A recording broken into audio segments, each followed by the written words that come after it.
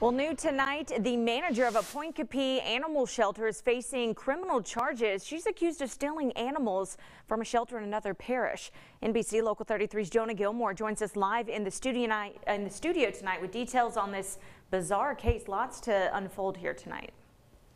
Yeah, definitely, Carly. Stacey McKnight is facing 8 counts, including theft, injuring public records, and malfeasance.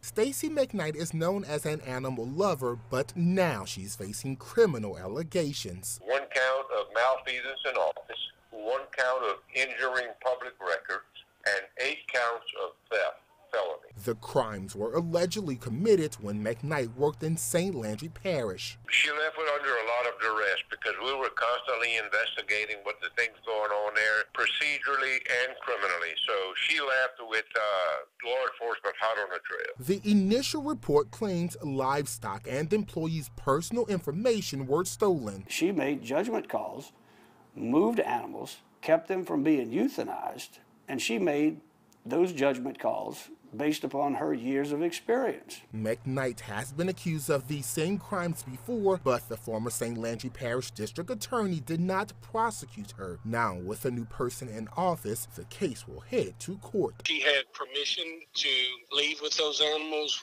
according to her. 2 plus 2 is adding up to 5 and not 4 right now.